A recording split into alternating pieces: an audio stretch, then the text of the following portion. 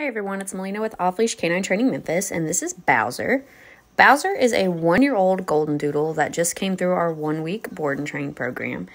He was very rambunctious. He liked to jump. He didn't really know his obedience commands other than sit, and he wouldn't really hold that sit if anything was going on.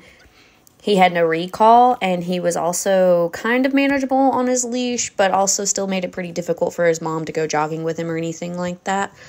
So let's take a look at the progress Bowser made after just 1 week.